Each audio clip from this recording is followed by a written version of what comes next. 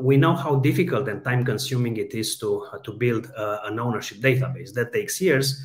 And also very important, why many such initiatives have failed in the past was because they don't have a mechanism to update these ownership databases. Without updating them, in many ways, they are useless. We see a lot of such cases where you build a database that is not updated for 10 years afterwards. So what is the use of that?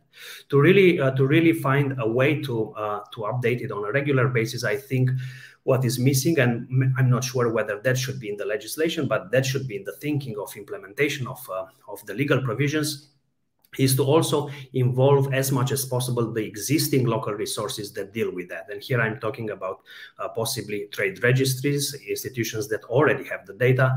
In some countries, statistical offices have a lot of data. So I really think, involving more than the national regulatory authorities in this process is really important.